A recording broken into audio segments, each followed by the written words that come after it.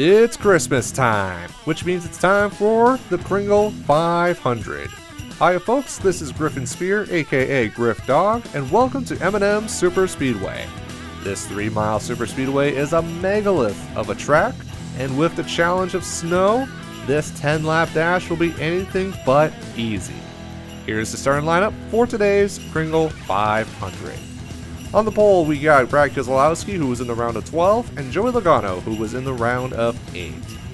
William Byron will start 3rd, and Martin Truex Jr., who was in the final 4, will start 4th.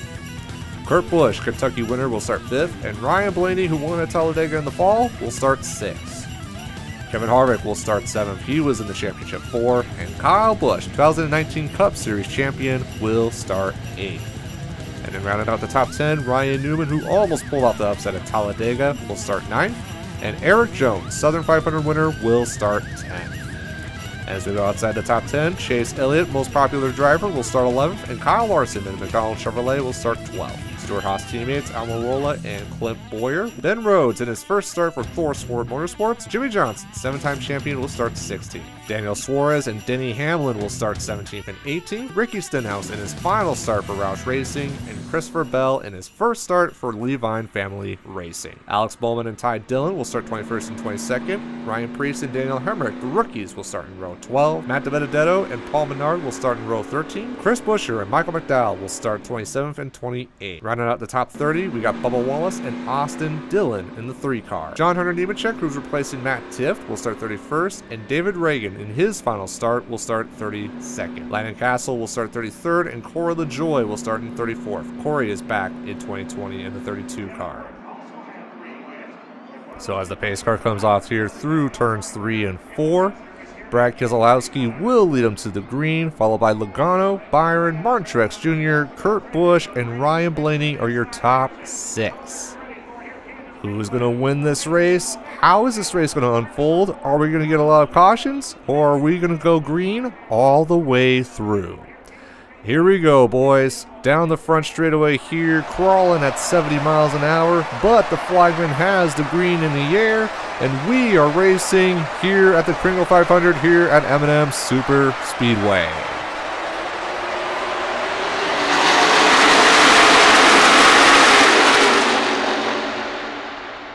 Into turn number 1, William Byron is looking underneath Brad Keselowski, but all that does is give the nod to Joey Logano as he clears into turn number 1. Martin Truex and Ryan Blaney are trying the high side.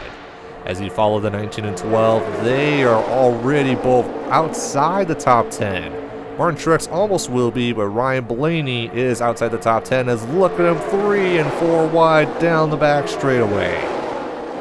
Logano leads with Byron in 2nd, and they are 4 wide for 3rd. Kevin Harvick in the middle, Ryan Newman in the middle, Chase Elliott down to the inside, and Keselowski, who started on the pole, might just fall outside the top 10 as he is on the way high side, but there is absolutely no grip up there, and Keselowski is falling back fast.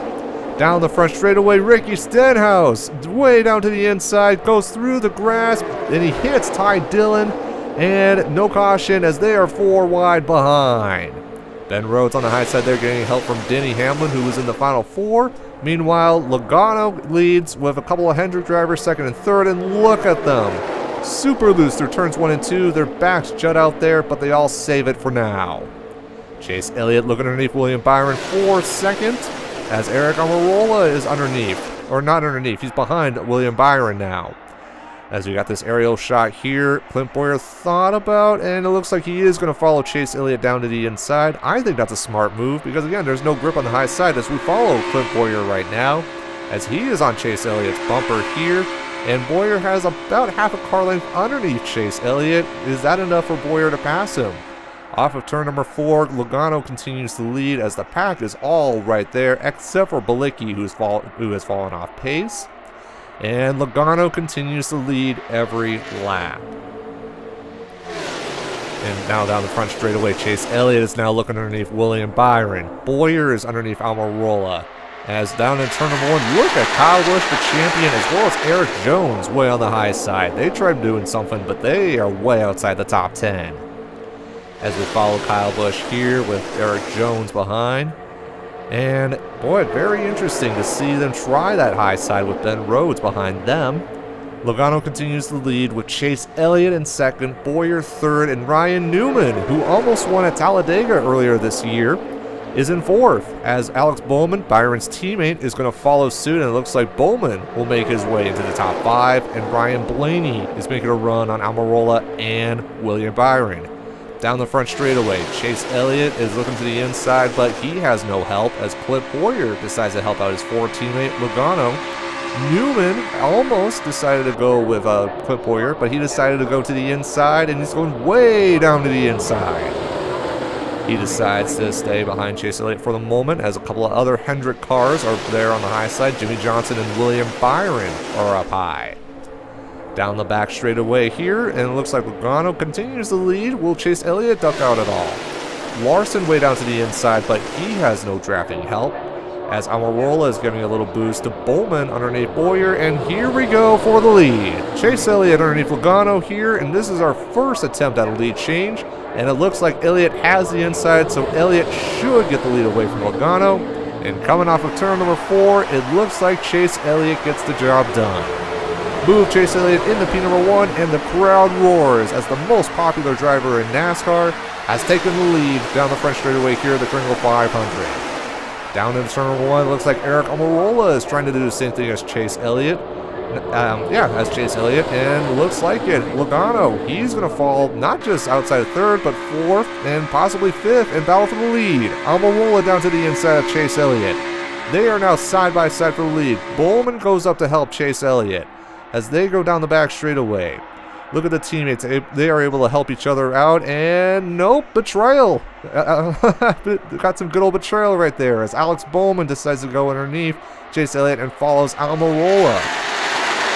I don't blame him, as they are 3 wide behind. You got Ryan Sieg and Eric Jones in the middle. Meanwhile, out front, Bowman to the lead.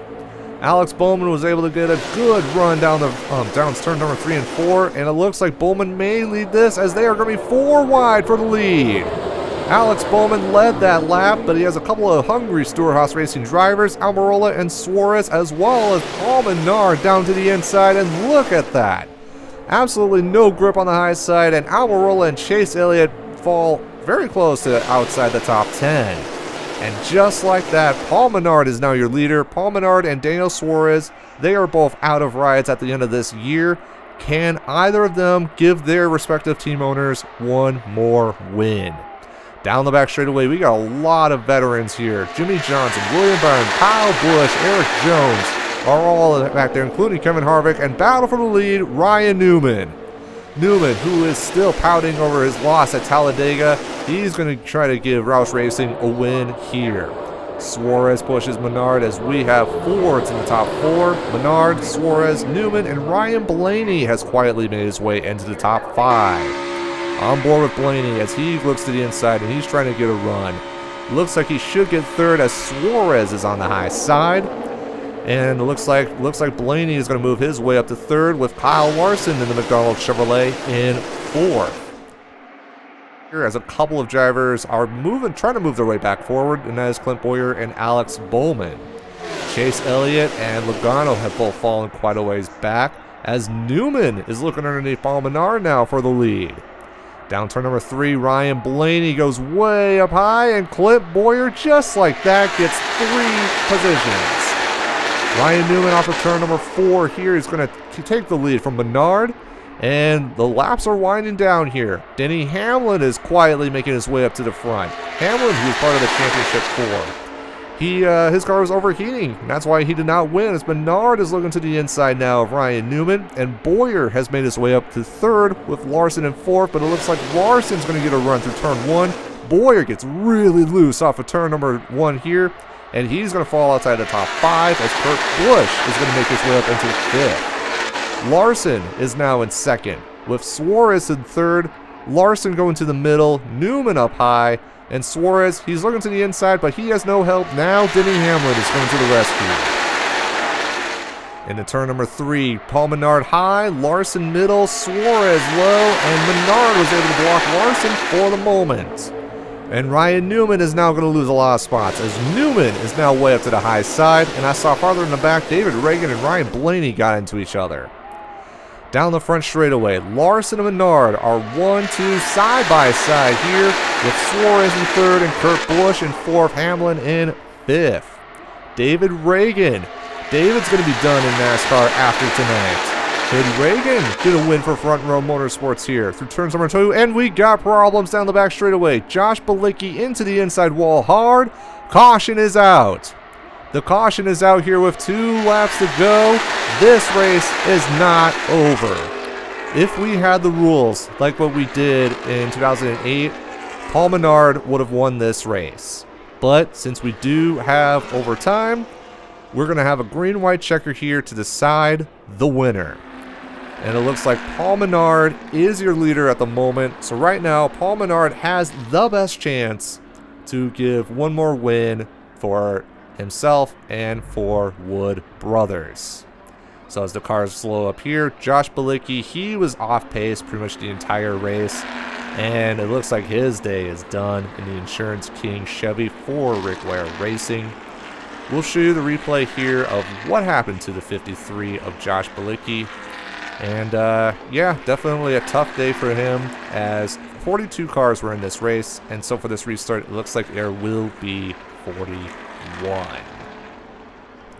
So we'll take a look here and see what happened to the 53 here on turn number 2. He was all by himself, and something happened in the back of the car. He just lost it and into the inside wall hard.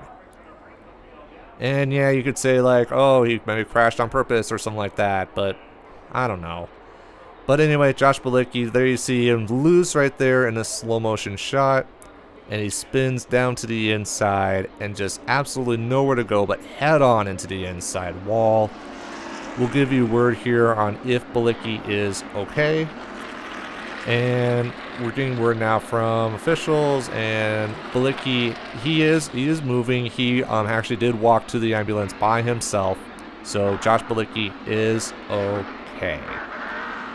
But you can't really say the same thing about his car, though. So we almost made it through the Kringle 500 without a caution, but unfortunately that is not the case, as we are going to run a couple of pace laps here to clean up the mess. And then we're going to, after this commercial break, we're going to go ahead and we're going to restart it.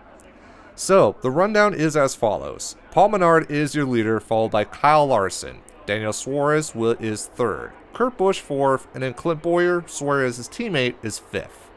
Denny Hamlin 6th, Chris Buescher quietly making his way up to the top 10, Ryan Newman 8th, Chase Elliott 9th, and then Eric Almirola is 10th.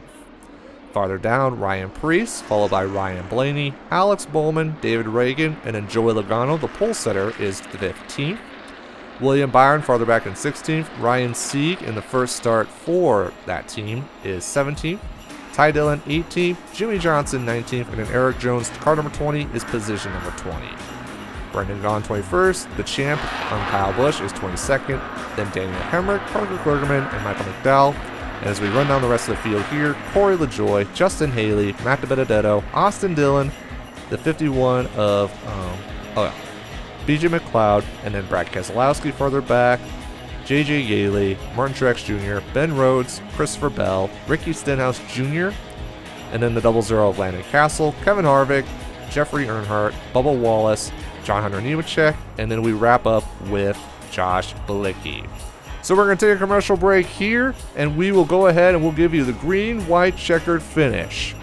Do not go anywhere. Do not change that dial here, and we will be right back after these messages.